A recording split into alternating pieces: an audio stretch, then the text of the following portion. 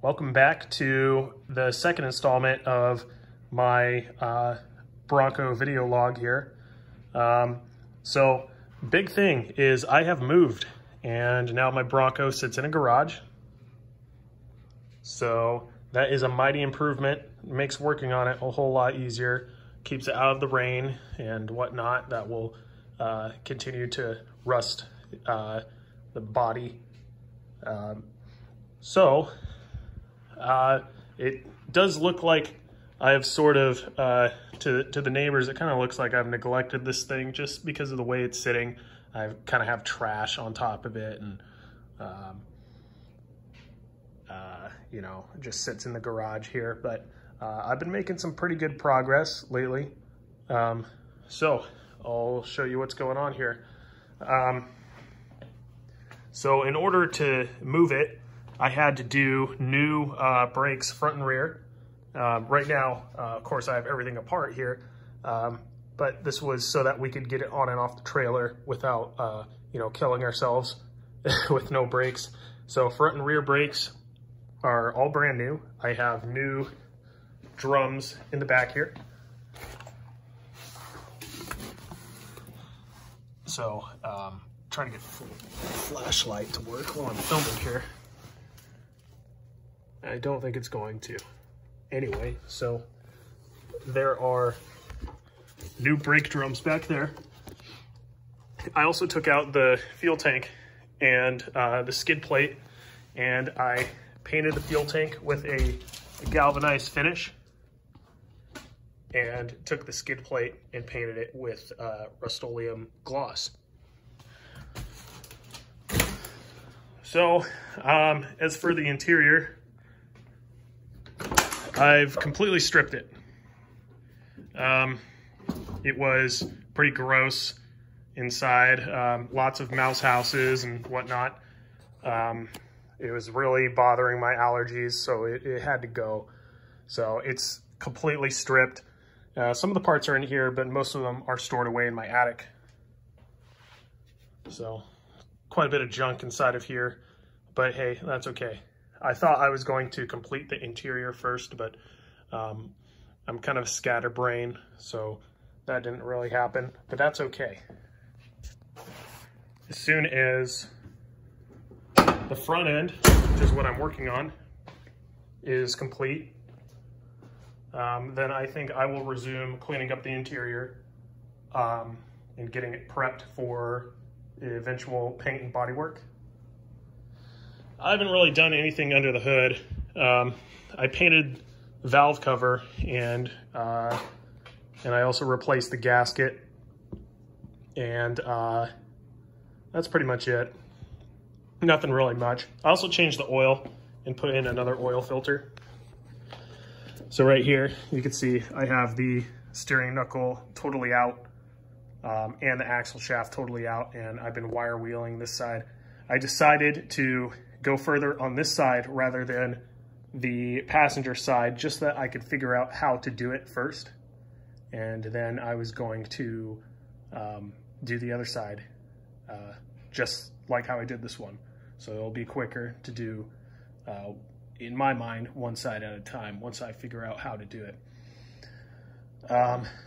So after I do the front end, I'm also going to be doing the front suspension.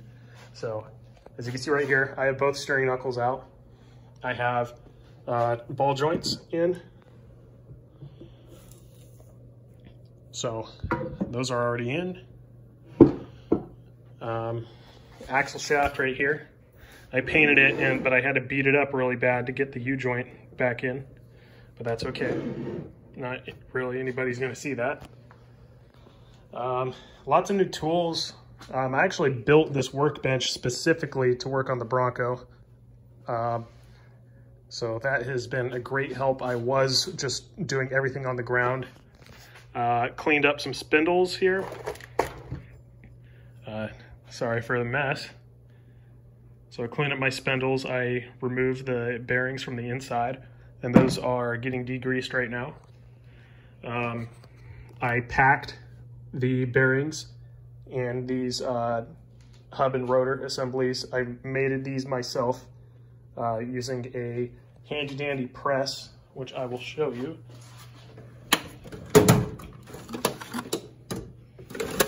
I always get the wrong drawer. This press right here, you use an impact or a socket wrench, and you turn the nut on this stud right here, and this has a bearing on it which allows it to spin, and it's really easy to put these studs on.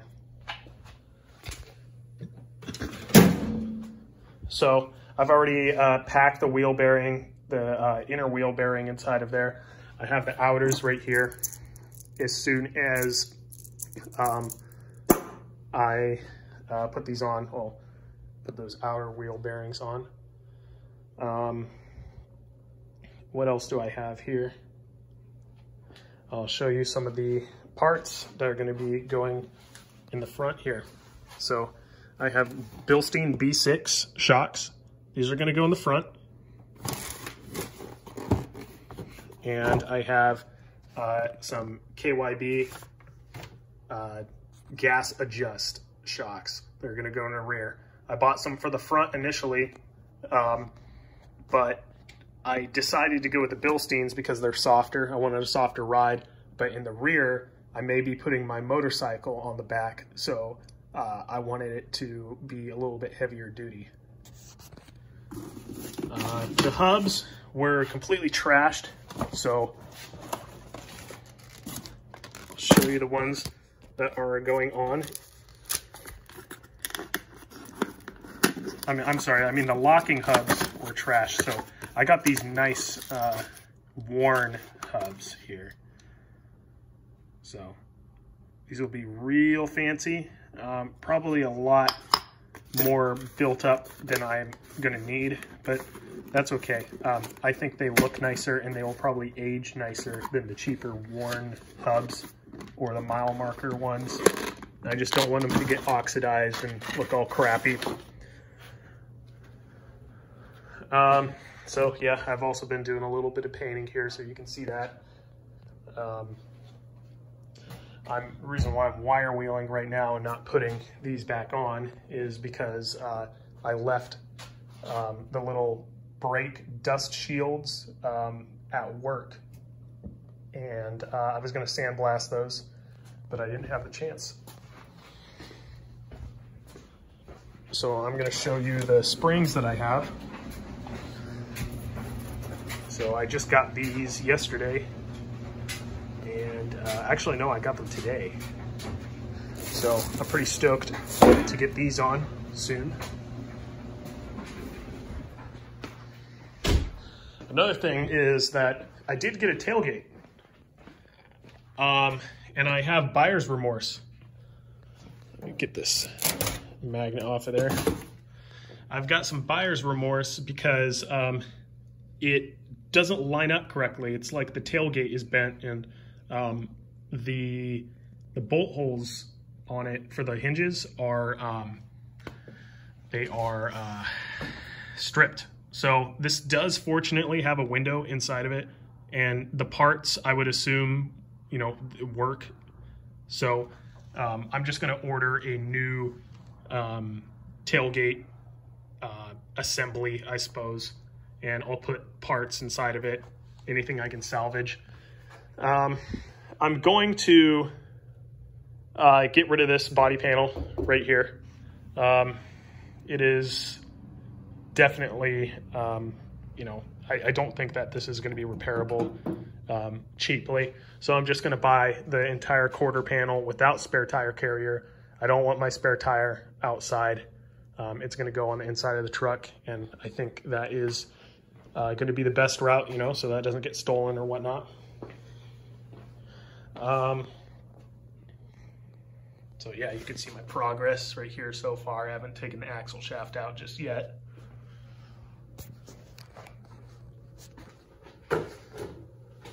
Oh, and here's something important.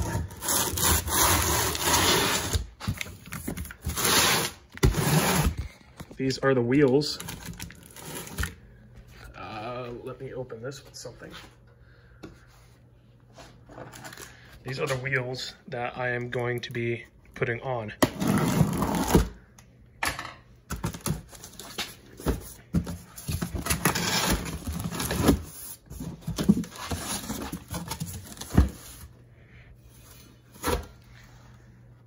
Unfortunately, the paint on these is fairly low quality. These were actually the cheapest ones that I could find, but I figured, hey, if it's not great, I'm gonna get them repainted to Wimbledon white. So this color here. That should, that should really do it. If it turns out that the paint kind of flakes and is crappy.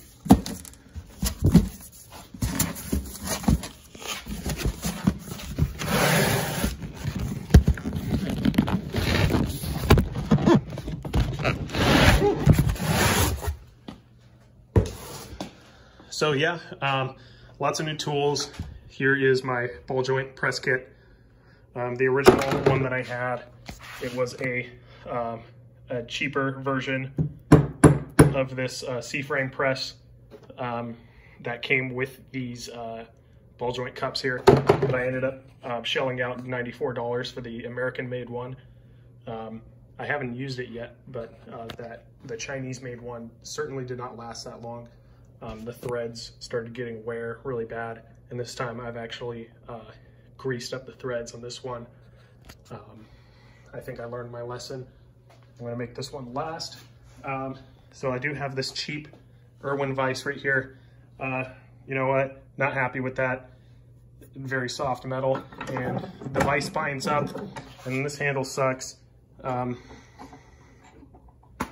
But at least it's not made in China, it's made in Taiwan.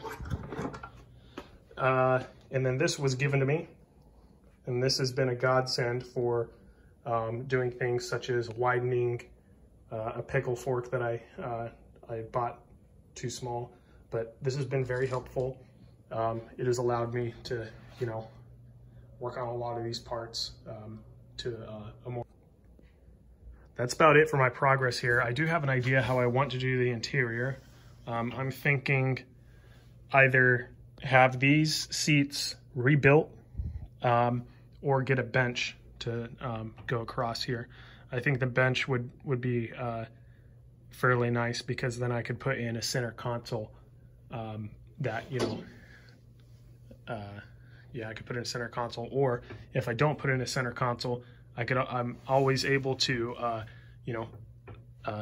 slip out of the seat and kind of walk to the back here. But we will see about that. I'm gonna do a chrome grille, same style. The bumper will also be chrome, front and back. I know I wanted to do original restore, but I think the chrome looks much nicer, and it'll be a lot easier to clean. I'm gonna keep the trim here. There is an alternate chrome trim package that had chrome wheel wells and did not have the chrome that ran along the body like that. So I'm gonna keep it just like this. I think that will look fine once it's all cleaned up and whatnot. So yeah, that's pretty much it. My goal is to get this thing street legal by the end of this year, and hopefully that will actually happen. It's definitely not going to look pretty, but I'm hoping to get to that stage sometime soon. So yeah, thank you for watching, and stay tuned.